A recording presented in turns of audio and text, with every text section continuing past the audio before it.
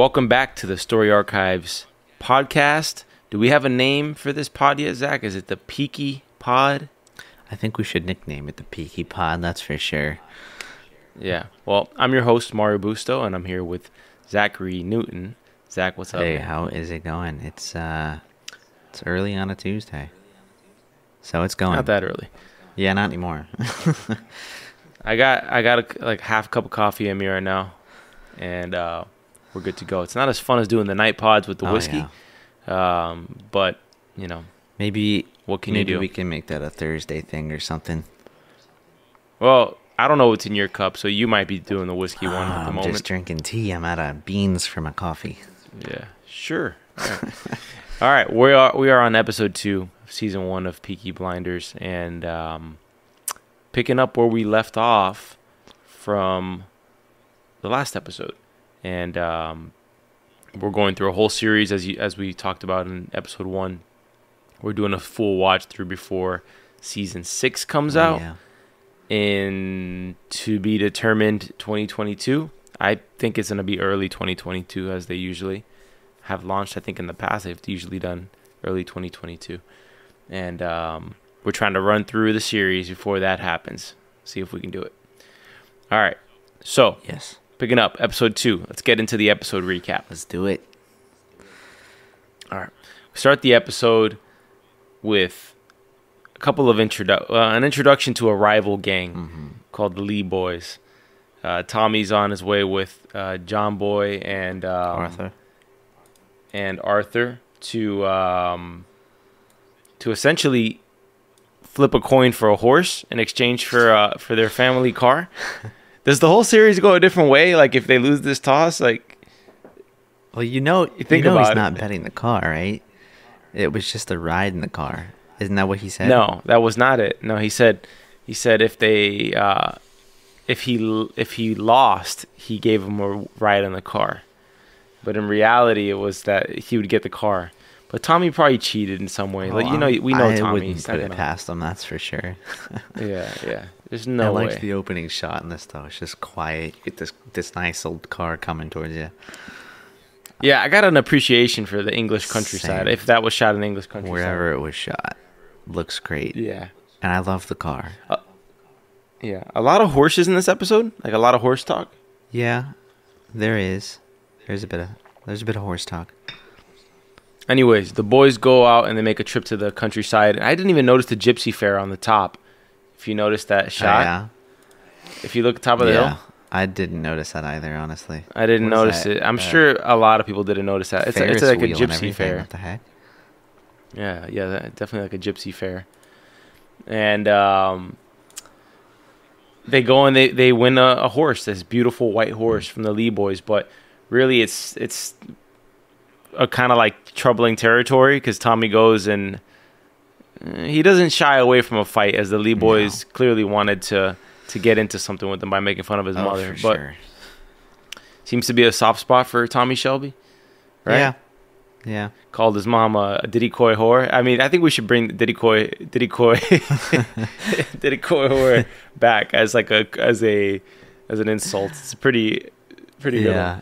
But we see here the first glimpse of the Peaky Caps, man.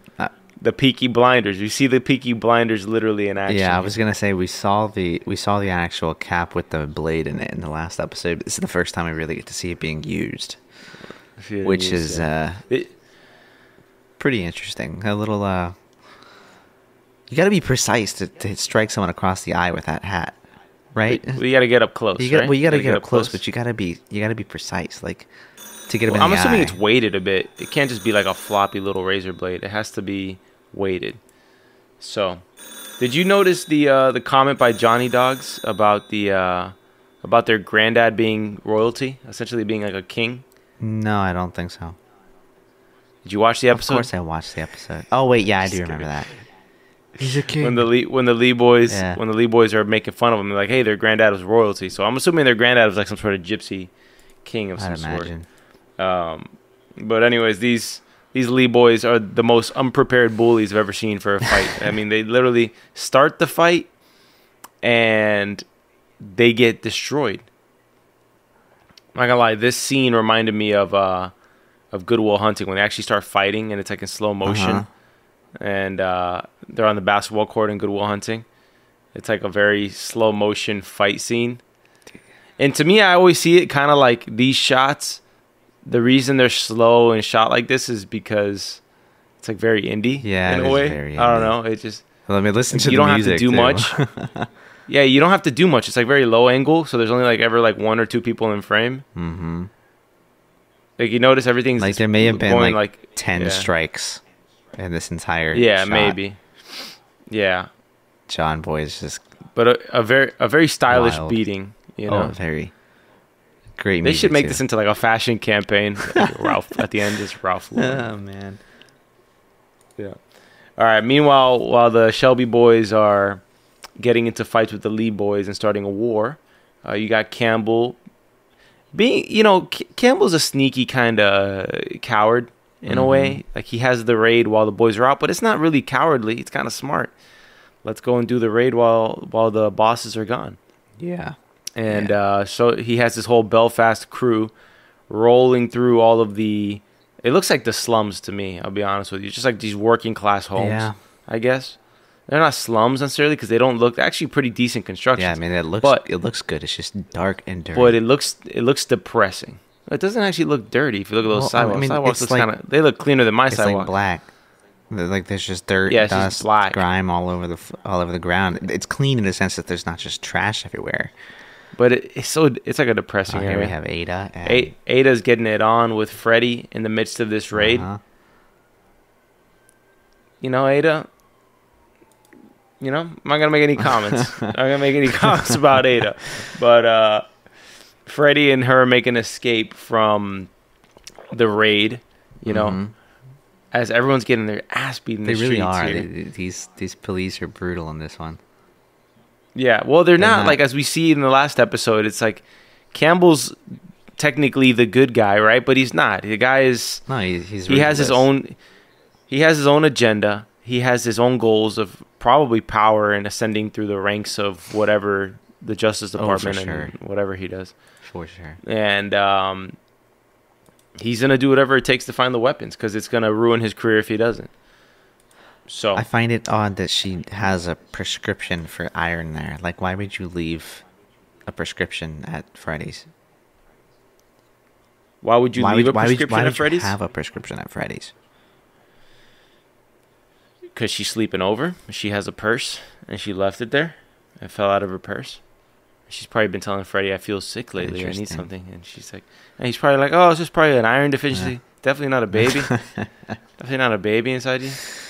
This on the rewatch of this, the scene where Campbell goes into the church, I never noticed like how rude he is to church tradition. And in there, I mean, he keeps his cap on. He even does something worse. Like he empties his tobacco pipe on the floor of the church. Well, he emptied it on the pew. He's tapping it against the pew, and then it is all over the floor. Which is kind of, it shows that he doesn't have any no respect, any reverence for anything. I mean, if you're disrespectful in a church, I would have to say you're going to be disrespectful anywhere. Yeah. Yeah, I think it's just the cap and the pipe. It's a holy place, regardless of your belief. It's a place of worship. For sure. I think the cap and the pipe are extremely small details here. Look at just the way that he treats Polly. I love her response though. Well, she's baiting him, right? You're pushing me up against the wall. Yeah, she's baiting him in this scene, right? She knows that it's a soft spot for this guy that he didn't serve in the war, and so they're using this as like a really key bait for him. And she calls him out essentially for being a coward and saying he wouldn't have done the raid if the Shelby boys were there. But he's not there to really converse too much with Polly. He's there to continue the raid, and so they turn the church upside down and in the attempt to look for guns. I'm not gonna lie, I probably would have checked the church too for the guns. Yeah, it's the place that it's a decent hiding spot for something that you don't want found. I would definitely check it as well, but there's a way to check it that is just visually less violent to everything that exists in the church. Yeah, true. I feel like I don't know if they just it looks like they're about to wreck the place. Yeah, it looks like they're about to ransack everything. Yeah, he says turn the place upside down. Yeah. Turn the place upside down. The baby's in the eggshells. Yeah. Yeah, I still say with all the crap that's talked about Campbell here, he's smart to do the raid the way he did it. Yeah. He even left, as Paulie says in the next scene, where the boys meet up with Paulie in the bar. The guys are coming back and they're seeing, like, what the hell happened here while we were gone. And Paulie lets him know, like, hey, they raided the whole place. But they also did it in such a way that they made it look like you guys were in on it because they didn't touch the garrison. Yeah. I never picked that up on previous rewatches of Peaky, that the way they did the raid was to, like, kind of knock down their street cred a bit. Like, hey, we pay you for protection and you're in on these things, Yeah. So Paulie instructs them, hey, you got to get back out there and start buying your credibility back. Start giving some people some money, pay for the repairs, and they start getting in motion to roll out that plan. Meanwhile, I left out the fact that Campbell has already at this point acknowledged that Tommy is the leader of the Peaky Blinders, because after the church raid, he tells, I want to see Thomas for tea. Yeah. I'm talking about the leader, so he at this point knows it's Thomas. And it's funny because you kind of get like two moments of that in this episode. And this scene and Billy Kimber. I like the way Billy does it the best because it's the best summary of all three brothers, period. It's like, oh, so you're oldest, you're thickest. You're the thickest. You must be the leader because you're looking me up and down like a tot. It's great. That's such a great. Billy Kimber does a great job in this episode. So good. Yeah. Anyways, Tommy refuses to meet back with Campbell, and he says a great line. He says, "You don't parley when you're on the back foot." So he has to strike back, and he devises this plan to have essentially a bonfire where they're burning pictures of the king. He brings a reporter to the scene, and it turns into a whole criminal PR stunt where Campbell's getting this late call because Tommy's pretty much leveraging his gallantry medals in the war. And he's just leveraging that to, like, for the newspaper. It sounds great. Gallantry medal winner Tommy Shelby, is upset that Belfast cops, people from out of the country who didn't fight for the country, these are people who fought for their king. He's using everything in his favor. It's honestly kind of true in some ways, but he's brilliant here. Brings the reporter in, and Campbell gets the midnight call from your favorite character, Winston Churchill. He is just so bad in this. It's just I don't really. Like, this is even worse. At first, I thought that, but I don't. For me, you think so? I haven't seen enough of Winston Churchill to, like, make an assessment of whether he's bad or not. Here's the thing that if he was playing older Winston Churchill, I'd be like, what's going on? But this is Churchill, like, what? 15 years before we get to, like, really get to. Yeah, but I mean, come on, you're already aging a fair amount by that, anyways. But the thing that I can't stand about this Winston Churchill is this guy just feels like he's trying to force the character. Like, it sounds like he's trying to force the accent. It just doesn't come out naturally. Yeah, I don't. I'd have to go back and listen to Churchill tapes. He definitely doesn't sound like older Churchill, and he doesn't look like Churchill to me. No, I'm saying maybe the Churchill they casted originally wasn't able to make it. Best Winston Churchill I've seen. The glasses are pretty good though. Yeah, you notice like the way they're shooting it here, the way they're shooting it is like forehead down, right? And the scenes where he's talking almost to kind of like hide the fact that he has hair, because we know like the bald Winston Churchill. Yeah, Although it does kind of look like this guy's balding a bit. It's long in the back, but it's like it's not far-fetched to say that he will look like Churchill. I mean, Churchill supposedly like drank like an animal and smoked like I don't know how many cigars a day. So would it be that crazy to age like faster than the average person? No, not so much. It. Anyways, actually about the call here, he's furious about the PR going on there. He's not necessarily like angry, but he's just like, Campbell, we need results. I don't want to hear progress. We need results. So Tommy's attempt was successful in putting the pressure on Campbell, so that when he actually goes and meets with him, it's there's more of an equal footing here on their negotiations. You don't want to go into a negotiation on the back foot, as he says. No. Yeah. I like how Paulie just knows Ada is pregnant here. Oh yeah. Stand up. grabs her. Remember nobody's watching this with us, so just always paint that picture with them. But she just knows. She grabs her by the boob and she's like, "Yep, Ada, how late are you?" Polly's a witch. I wrote that in my notes here. Like she's just she does this in several points throughout of the series where she just knows something's going on. And we see a couple gypsy moments in this episode. Yeah, maybe this is like the gypsy episode. I got more of a vibe because of the whole gypsy thing in this one for sure. Yeah, because it starts with the gypsies, and then you have this situation, and then you have what happens later with the horse, which escalated very quickly with the horse. Yeah. But anyway, long story short, Polly she finds out that Ada is pregnant, or she guesses that she's pregnant. And I think, the first telltale sign is she's eating this bread that needed to be a little bit toasted. Yeah. And she's just like shoveling this thing down. And just didn't look that appetizing. No. But she's pregnant, so she had like this craving for something. So, I'm just kidding. That wasn't actually in my notes, but the bread did need to be toasted. It needed something. It had a lot of jelly on it, but it needed something else. No, the jelly's fine, but like the jelly to bread proportion was completely off. It was like on just the tip of the bread.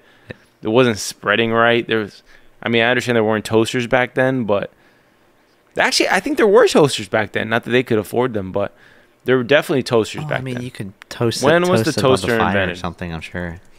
This, I'm assuming, Polly took her to 1890s. A gynecologist. That place is dirty, man. A backdoor gynecologist. Oh yeah, gosh. I thought that was the abortion clinic when they first got there because it just looked so. What's the word? Like dingy, dark. Dingy is the word I was looking for. But dude, this is early 1900s industrial era England. What are you expecting? John Hopkins? Like it's not gonna be. You get the next scene. You have a confrontation between Tommy and Charlie, and Charlie's confronting Tommy because there's war from all sides. The Lees declared war. And really, the pressure's coming down from all sides. The government's looking for those guns that Tommy has. Charlie's one of the few ones who knows about them. Campbell's on their tail. Like I said, the Lees declared war by sending a bullet with Tommy's name on it. And you got Billy Kimber, who's a ticking time bomb here with the fixed races. What do you think of like all the at this point, like the escalation of conflict? I think Tommy's a bit in over his head.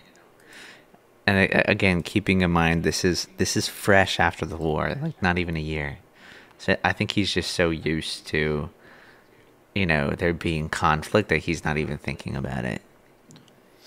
Yeah, you get the sense of this is someone who's impatient. He's seen death up close, and he's really when you see death that close and you survive, and you have people around you love that died. It does something to you, I'm assuming you kind of live like with this. Tommy's almost playing like Russian roulette in a way, right? Like these are all like all in gambles that he's in on this, right? He could be killed by the Lees, he could be killed by Billy Kimber, he could be killed by the government. Like all of these are like, dead or alive type all in gambles. Like you stand to gain a lot, and he's risking the most, right? Yeah, I agree. A lot of them, though, you could be like, all right, what do they have to live for? Honestly, like everybody they know has died. They've been through such crap. Well, they got plenty to live for, right? But you also you understand now with that kind of mentality that he might have, why he's so mad about Ada being pregnant, right? Because Polly's trying to get her to get a divorce, not a divorce, an abortion, and Tommy's in the same boat because what he sees is. That Freddie Thorne is he sees them as an opportunity to kind of like be the tinder for his communist revolution. In the next scene after the Charlie confrontation, you have Grace kind of like being an opportunist and getting a confrontation with Tommy in which she demands one night a week of singing, and Tommy invites her to the races before riding away on his white horse. Again. So you get like a little bit of a love confrontation between these two again. A little bit, yeah. But she definitely has her angle here. I still want to know what on earth is in that slop bucket. That looked like vomit. I know. if that would have gotten on Tommy, the whole series goes a different route. He would have killed Grace. Just all of this stuff would have happened. He wouldn't have killed. Shot the horse. He wouldn't have killed. Yeah, that's the thing with Peaky is that, and we were talking about this before the show. Zach just watched The Joker for the first time, and I was telling him I'm not like a big fan of the Joker, and I watch a lot of shows like with the anti-hero type main characters. You know, I'm watching Sopranos right now. Mm-hmm. You know, Peaky Blinders has an anti-hero in Tommy Shelby, and everyone there is pretty much like it's an atypical hero type. But the thing about Tommy Shelby is he's got redeeming factors to him. You know, like here you see him. You know, you can see the moments of humanity shine through his eyes. You know, like when he's talking to Grace, invites her to the race. He does good things for people. He doesn't only just do downright like deranged shit the whole time. And the Joker is just like this deranged guy who has been beaten down by society, and like the whole movie is a down note. There is no single change in tone the whole movie. And to me, just like as a viewing experience, it's not enjoyable to have like, it's like just one, you put your finger on the end of a piano and just hold it down, man. Just hold it down, because that's what the Joker felt like, you know. And it's also like not somebody who's it's all these villain origin movies have the same issue. They always try to. This was, I think, the first one that finally owned it and said that, you know, this is a villain where there is nothing that's going to be redeeming here in this story. Because even with Suicide Squad, what they had to do is they had to have these villains. One of them had to have some sort of redeeming quality. Yeah. So you had like Idris Elba was like the better of the group, along with the rat girl. I forgot her name. That they have like at least some sort of redeeming quality to them. That's what the Joker doesn't have. That's what, you know, Peaky Blinders has, and Breaking Bad, and Sopranos. They do, but you know, those are, I mean, these are all TV shows where it's kind of going on long. No, come on, that Joker film, even if it was like a TV show, if it was in that same note, I wouldn't want to see the Joker in a TV show. My TV show, you'd be sick of it after two episodes. My point. These are TV shows, and so you have to have something redeeming to want to keep watching them over and over and over again, and get into all of these situations. But I kind of liked the Joker movie because it was just so like monotone. It was just that one note the whole time. Where, I mean, look, he's a villain. That's the whole point of it. He's a villain. I like that. It's just different. Like, every single movie you see, it's always, all right, the good guy always has to win. All of this crap. I've been dying for a movie where the good guy does not win at the end. You know what's a little concerning? You know, the good guy does not always win in everything. I don't know. Maybe you haven't watched enough stuff, but the good guy doesn't always. They usually win, but there's a ton of stuff where the good guy doesn't win, or that it's one of those endings that doesn't. That it's not a happy ending. It's like a bittersweet ending, or it's a bitter ending. You know, it's tons of movies like that. But at least with characters that go down the path of becoming like a sociopath or like an evil villain, they go through the humanity side before then. The Joker's just offbeat the whole time. He's literally insane in the movie. He is. And so, like, even if you notice, like, when he's in the comedy club and when he's laughing, no one's laughing. When other people are laughing, he's not laughing. The guy's just completely on the opposite side of society. Exactly. But then there's like this moral of the story they were going for that I was like just not jiving with. I was like, I'm not with this. I'm not feeling this. It was like I think it was also the time it released. There was a lot of like mass shootings going on. Yeah, you watched it at a different time. I just watched it 2 days ago. Yeah, you saw it now, but I saw it when it came out, and I was like, damn. Especially that scene where he, like, spoiler alert, I'll give you 5 seconds to leave. All right, you're gone? Okay. When he stabs those people in the neck, like with the scissor, that was like, Jesus, those man, people, it was so one dark. person. And it was a person who was only there because that's right. He lets the dwarf leave, right? Exactly. Because the dwarf was there because he was his friend. He bought him a bottle. He's like, hey, I heard about your mom, and The other guy, I guess he does have a redeeming came along thing. and he's like, "Hey, I heard the cops were talking to you. I need to know what you said. Did you rat me out?" Like he didn't give a crap about I can't even remember his name from the movie, but the Joker. Exactly. I didn't even know his name. Arthur Fleck. Thank you. Yeah, he just didn't even care about him. So is it the right decision? No, but he's a villain, so I get it. But yeah, it was brutal. That was like when was. the movie took like the final turn in a way. Back to Peaky. All right, back to Peaky here.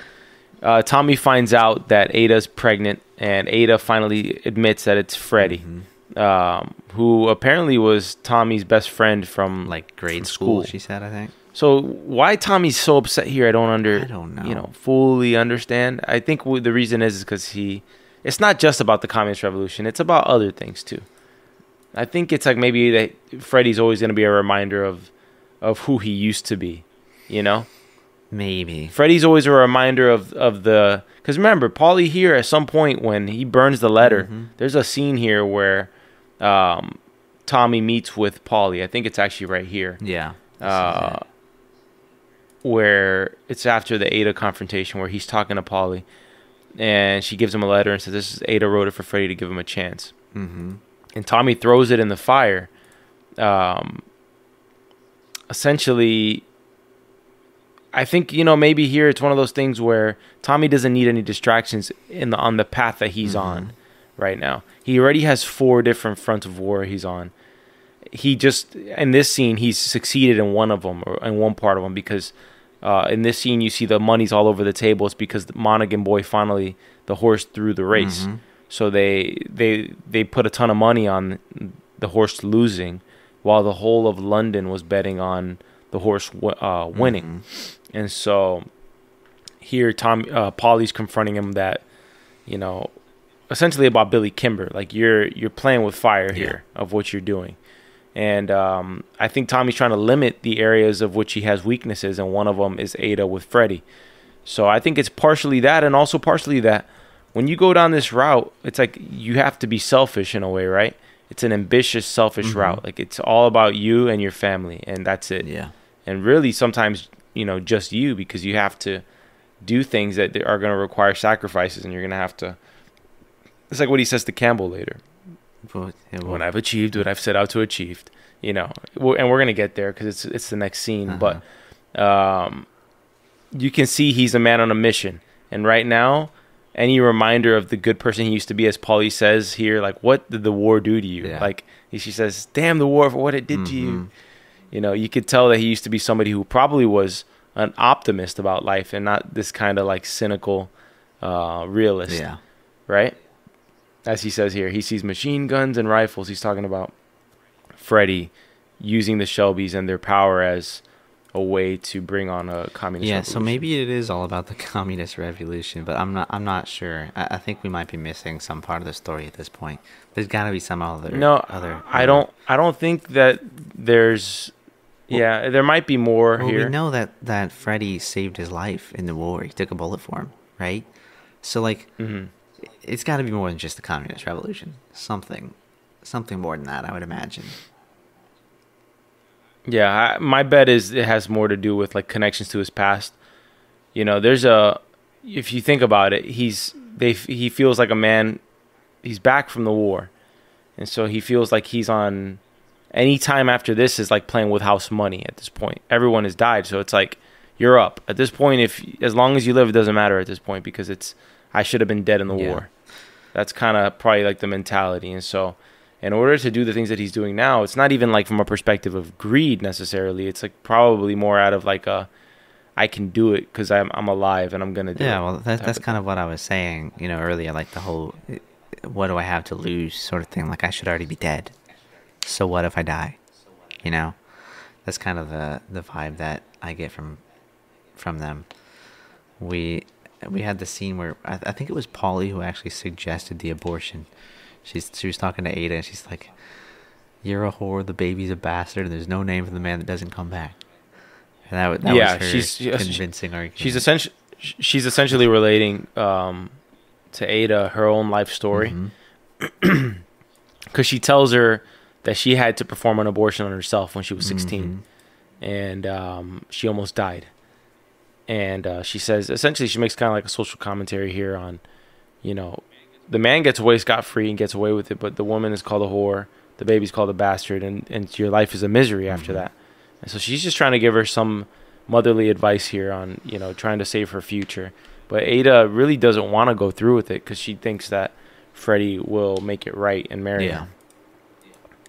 Following that scene, we have the one of the more epic moments. You got the tea house encounter between Campbell and Tommy Shelby. Interesting spot. This little like feminine tea house. I think that's the point. It's out of their. Campbell says it. He's like, I chose this place because it's out of both of our jurisdictions, and it's completely out of character like, too for the both of them. It would have been great if he was like, I chose this place because the biscuits are just terrific. Just absolutely. As weird looking as this or as feminine as this place is, it's pretty. Well, it's pretty it's cool just more looking, like it's very no, it's really cool looking. It's just like frilly. Everyone else at the tables, I think, were women. And there's like flowers. It's like a tea party place. Look like a tea party so you see these two, you see like a gang leader and the head of the Belfast cops, and they're meeting up to talk about like stolen military arms. So it's kind of like a funny difference in location. Yeah. Here we have them negotiating, and Campbell brings up Ada. Essentially, everything here is kind of subtext threats, right, from Campbell. And then Tommy just says, like, let's cut the bullshit. Here's the deal. Okay? Because Campbell's trying to use the fact that Ada's in bed with a communist to kind of, like, use that as a negotiating tactic here. But Tommy's deal in return, this is kind of where we finally see to fruition, like, Tommy's plan here. All right? Why he's holding on to the guns, what he's going to use them for, what is his intent, and how does he plan to like use this as an opportunity to advance in his status with not in the world, I guess. Yeah. Right? Yeah. He tells Campbell that he has the weapons. He wants his special operatives to leave him alone. He doesn't want any more raids on his territory, no smashing up of his pubs, no more arresting his runners. And he wants a complete blind eye on all of his gambling operations. Okay? He's planning to expand on the racetracks. I'm literally reading it on the subtitles here. And he wants to do business with Billy Kimber. So he's literally just telling him the whole bet here. Yeah. He has... he wants a blind eye to the expansion of his business until he's achieved what he set out to achieve. And when he makes his move and achieves his move... He tells Campbell it's at that point that I will tell you where the guns are. And he also tells him that if he is taken into custody by the law enforcement, that he has trusted men who will send these weapons directly to Liverpool, and they will send them and sell them to the IRA in Ireland, who will use them. And it'll be the end of essentially Campbell's career. Tommy's essentially reading Campbell here as somebody who is power hungry, who wants to ascend the ladder of rank or the whatever ladder that he can climb. And he reads him correctly because Campbell keeps him at the table and agrees to the deal. He does. I like how Campbell didn't have a pen. He's like, "What do I can't write down this long list," and Tommy just pulls out a pen. Tommy pulls out a pen. I like how Tommy, when he's leaving, picks up the pen. He's like, he doesn't even give him a pen. No. He leaves nothing at the table. He's the guy who's gonna wrap up the bread and take it home. So at the end of this, Campbell has the audacity to kind of have like a rude remark and goes, I prefer if we don't shake on it. Yeah. And Tommy gets the last word here where he essentially says, what makes you think I'd shake hands with someone who didn't even fight for their country? Yeah, exactly. And Tommy's really using that as if you didn't fight for your country, you do not want to do business with Tommy Shelby. I'll tell you that. That is for sure. I wonder if Billy Kimber fought for his country. I don't know. I don't think so. He doesn't seem like the front lines type, I kind of got the sense that Tommy was like a little out of his depth in this scene, though. Like, it looks like he put all of his cards on the table. It was one of those that was, it was a very risky play, right? In my opinion, it's kind of like one of those show things, right? But Campbell does want to ascend the ladder here, and a lot of times higher ups, they don't care about like the details of why something happened or why something went wrong. They don't care. They just want results. They want to know why, and they want it fixed. They don't care about apologies. It's get it fixed. And so Campbell sees this like probably from that perspective of after the Churchill call, you know, that he needs to just get this thing done. And if the weapons get to the IRA and they get there out of his ego being the issue, then it's gonna be the end of his career and his hopes to ascend the corporate ladder. Okay. Next scene. What do we have in the next scene here? We have... It's the opera house. The opera house scene full of metaphors. You got the lover on the stage who stabs her lover, and you have Campbell giving Grace the mission to get close to Tommy Shelby to find out where the guns are. How does that come up in combo? I'm assuming she has to sleep with him. Yeah. And she's got to just be like, so where are those guns? I'd love to know how that's supposed to... it's not going to come from conversation. There's no way. You'd have to overhear it because you're just continuously close to him. So guns, you got any? Where are they? Yeah. He gives her a gun as well. Campbell clearly has like the hots for Grace here. For sure. He grabs her at the end. He's like, my heart goes with you. My heart is with you. Yeah. The dark turn for Campbell here in the opera house doing business here. The guy on stage gets stabbed to death now. It's great. Meanwhile, Tommy's having nightmares and is awoken by a frantic Curly who... Curly, you can never understand anything coming out of his mouth. Can't. It's like he's having a frantic... He's always having an episode. Because he's a gypsy, and he's very superstitious, so... Yeah. Well, they all are. You're like, what's wrong with the horse? They're all extremely Well, Tommy secretly is too, right? Because he... You know, all right, so let me break it down here for the audience. The horse has some sort of disease. Curly's saying that the Lees put a curse on it because Tommy bought the horse in bad spirit. Essentially, Tommy beat the crap out of him, you know, and took the horse. Yeah. So they put a bad seed in the hoof. He said, anyways, Curly's saying the spell can't be undone. It's broken. The curse is there. and Tommy's buying it hook, line, and sinker. I mean... Part of me thinking Tommy might be a little bit high from the opium here. Because, right? I mean, he was smoking in the previous scene. And he's, like, holding his head. So he can't imagine what's going on. Charlie's into it, too. So all three of them are, like, these gypsy... Like, they believe all this stuff. From the black blood gypsies. And they, you know... I mean... He goes from 0 to 100 real quick. Like within like 45 seconds in the barn, he puts a bullet in the horse's head. So I would, you know, Zach, do some research on black blood gypsies and curses, and find out, and then clear your Google search history unless you're for the risk that your apartment may become haunted after the fact.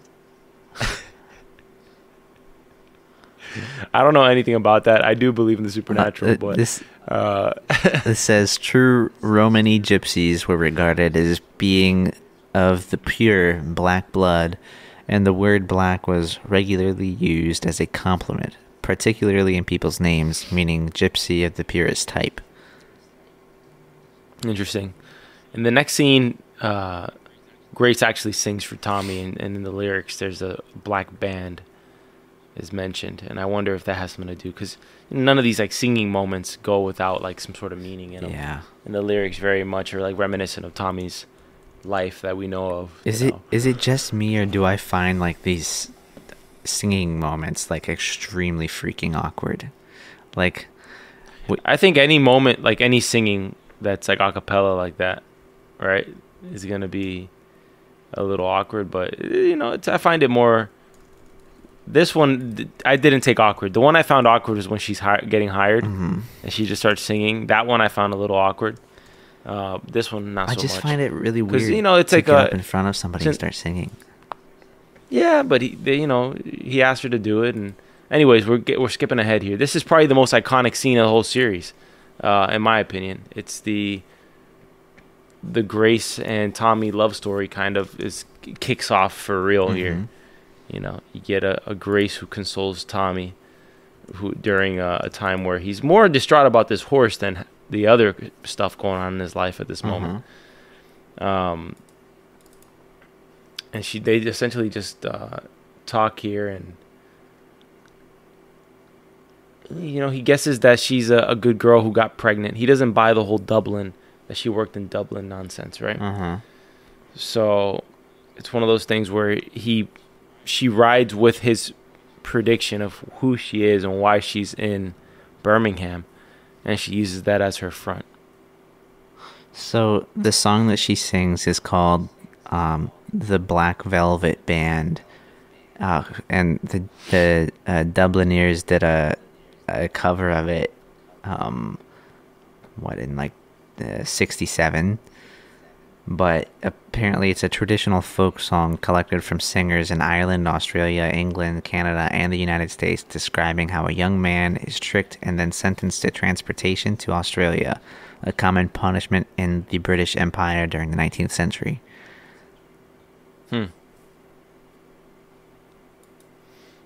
Tommy here makes a comment that reminds me of this movie called Fury, where he says, in France, I got used to seeing men die. I didn't get used to seeing horses die. He talks about how horses die badly. And there's a scene in Fury where Brad Pitt's character, they're like, his men, like his troop, are essentially like baiting him into getting angry and bringing up the story of the horses that they found massacred on the battlefield. And, this is the scene where you actually have Tommy open up to somebody for the first time, and you get like a sense of like the mystery of Tommy Shelby, of being this person who doesn't confide in anybody, who he definitely sees something in Grace because he's talking to her more than he's talked to anybody in any of the episodes, right? And he's also using her in his prediction of her as being like the good girl who got pregnant from a good family and left, as his justification for his approach with Ada in some ways. One of the things I didn't fully pick up on. But you have the iconic scene where he asked her to get up on the chair and dance, and she puts him to sleep. Oh yeah, sing, my bad. A little bit. And imagine she just started, he says, dance for me. Remix it.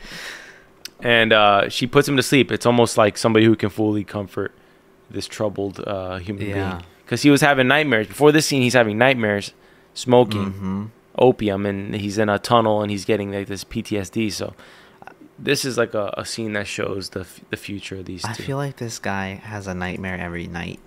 Like I that's the way they make it seem. Every time they've shown him sleeping, every time they show him sleeping in the show, he has a nightmare. The following day, you get a little bright note in this episode. Freddie meets Ada at the train station that she's leaving. She's actually going to leave the city. I believe she was going to go get an abortion somewhere else, right? Yeah, that was what she was thinking, at least. Yeah, and Tommy tips off Freddie Thorne. So even Tommy kind of surprised the whole audience here, because I thought he was going to do the opposite.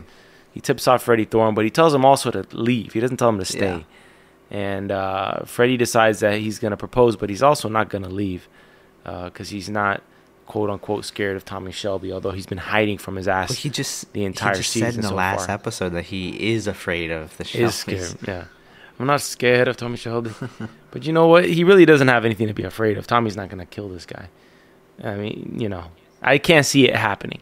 Is this my bet? I know what happens, but do I get a bottle of whiskey if I'm right? If you're right about what? Nothing. Forget it. I'm not gonna... We gotta have some sort of wager. Yeah, but we've already seen it, so it has to be on the. It has to be on the last season, and we cannot watch it ahead of time. We have to watch it one episode at a time. All right. All right. Back to the bar. We get the introduction to Billy Kimber. This is the culmination of the episode. This is finally where we see where Tommy's mind at. How all of these converging conflicts are coming into some master criminal plan by Tommy Shelby. And you get the epic intro to Billy Kimber himself, who's a kind of an underwhelming character, because he's not like a very impressive man. You know what I mean? Like you can see he's kind of like, what do you call that when somebody's petty? Like he's just a bitch. Yeah, there's another word for it, but you can tell he's kind of like this insecure guy who's like screaming and all that sort of thing. I like. They clear the. I was gonna say that this guy only looks strong because of his army that he always has with him. But I like how. Did you pick up on the whole "oh no whiskey, Tom"? You were expecting trouble earlier. Yeah, he was expecting Billy Kimber to come, right? So I guess we don't drink strong alcohol when we're expecting trouble in this. Yeah, I'm gonna only drink beer during these podcasts because I always expect trouble. Yeah, so you get this sit down here with Kimber, his accountant, and John, Tom, and Arthur. And you get the sense here that there's a couple things going on. I'd say Kimber's kind of like Arthur in a way, right? He's kind of a combo of Arthur and John. And the accountant's truly the guy in charge for Kimber, while Tommy's the guy in charge for the Peaky Blinders. But you still see there's a power dynamic here where Tommy doesn't want to call himself the leader of the Peaky Blinders. It's still so early on, and it's not fully acknowledged yet by the other two brothers that Tommy's actually the leader of this pack, right? So you get the intro here, and you find out that Kimber's pissed about Monaghan Boy and the race, but you can see that Tommy used the throne race as a way to get Kimber's attention, to get a foot in the door. And he provoked the Lees into a war because Kimber has an issue with the Lees pretty much attacking his men at the racetracks. So Tommy's using the war with the Lees as his negotiating leverage with Kimber. The accountant sees the value of this. And then he's also he also used the horse in order to get in the door in the first place. And the guns, I guess, are essentially a way to just have the government, give a blind eye to the type of moves he's trying to make here, right? I mean, it seems like that's how he's trying to use it as leverage at this point. At the moment, I feel like it could probably be used for more than that, you know. But we're not quite there yet. So you have this truly immature moment where Kimber throws a coin on the floor and Tommy tries to make a good impression here. Tommy's actually like, look, I respect you. Yeah. You can see almost like Tommy... He admires him. Tommy's almost kind of... Tommy's kind of like meeting maybe I'm full of crap and this is not the case, but I actually think that he kind of genuinely had respect for him. Kimber built this up from nothing. He's trying to do the same thing for himself. He's trying to convey this to him, but Kimber's not having it. He's like, people don't work with me. They work for me. And he throws a coin on the ground and needs to see him pick it up. It's a power. Of course. Typical power move. But we have John Boy over here. His hot head. Yeah, exactly. He's a hothead. That's all it is. He's I actually can't even imagine a reality where Kimber's actually the guy who built up that business. To me, he's talking to Kimber, but in reality, he's talking to the accountant. Yeah, the accountant really seems like the one in charge of this whole thing. Billy Kimber just seems like the name and the muscle. Not that he's strong, but he has guys. Yeah, he's just the name. He's the name of the operation, but the accountant's the guy in charge here. What is pikey? He says, pick it up, pikey. Is that... I think pikey's an insult. It's got to be an insult. Let's see.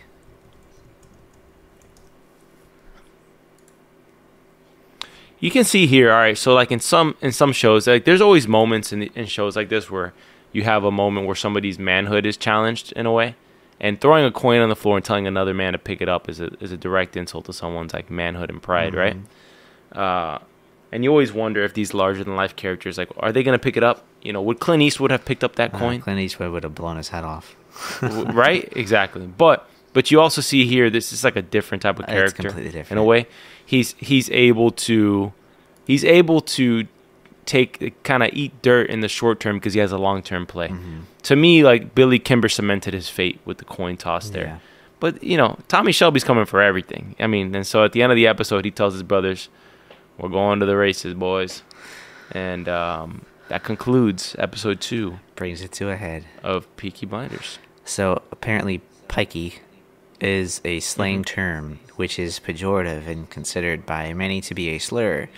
It is used mainly in the UK to refer to people who are of the traveller community, a set of ethno-cultural groups found primarily in Great Britain and Ireland.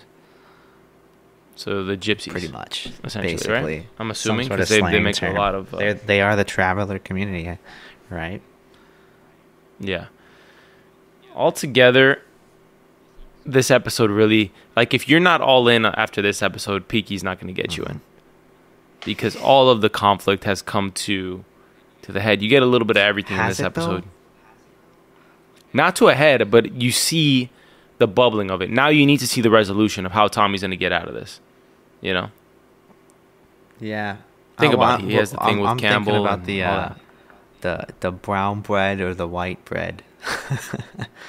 No, yeah, but we haven't gotten that far. Know. But this is just like a matter of hooking people in. But that's another one. For me, it's that, because what we find then, I don't know. I like it. I think that was, just another really strong moment. Agreed. Without trying to say anything that is spoilery, so I'm stepping on. Any closing thoughts on the episode before we wrap up this? Yeah, I mean, I was gonna say, best scene. What do you think that yours is? I gotta go with the Grace and Tommy scene. That's one of my favorite scenes in the entire series. So at first I had written down the Tommy and Campbell meeting at the tea house, because it was very suspenseful, but it was very interesting. There's just so much happening there. Like you said, there's a lot in the subtext. But then we got this scene here with Billy Kimber. It's just, everything coming into fruition that we've seen in the last episode and this episode. So I think I'd have to give it to that scene. Just the introduction of that character. My runner-up was the Campbell scene and as a runner-up to the Grace scene. But I enjoy the Grace scene the most in the bar, because it's it's just iconic.